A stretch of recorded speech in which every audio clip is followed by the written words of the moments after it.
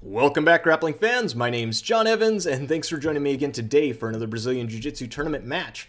Today's match I am really excited about because this one is with my friend and training partner, Isaac Doederlein, and he is super exciting to watch. In fact, so exciting that in this latest video that I'm about to break down, he does a couple of real unorthodox techniques, and I thought it would be really cool to go to his gym and have him show us exactly what he's doing in this tournament. So I decided to do that, and I made a video for it. Go check it out. There's a link for it. Should be right here. Click right there, unless you are on mobile, and then do not click there. How dare you? No, there should be a link in the description below. So that video should be, hopefully you enjoy it, but should be the first of many to come. But definitely let me know if you do like it by hitting that like button and getting a lot of views. So send it out to your friends, neighbors, relatives, dogs, countrymen, and let's get the views up on that thing if you do like it, so I know if you want me to make more. But anyway, that's my rant on that one. Let's go ahead and get to the match today. Like I said, this was the match that has the techniques in this video, and this was from the Abu Dhabi Pro Trials just very recently. Isaac here on the left in the blue, and he starts right out by jumping into an X pass. He does not get all the way through because his opponent inverts. His opponent has a very tricky guard, but he does get an advantage there.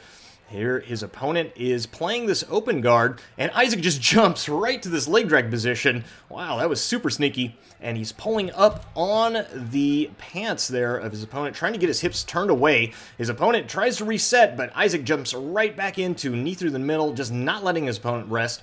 His opponent tries to go nearly for like an inverted guard, but facing Isaac, and that does not bode him very well because Isaac jumps right for this leg drag position, again getting his knee right in between the legs. Now he's pulling up on the pant leg, but now his opponent is pushing away with this crossface. Isaac decides to step over, grabs the arm, and goes right for the arm bar. Wow, so fast.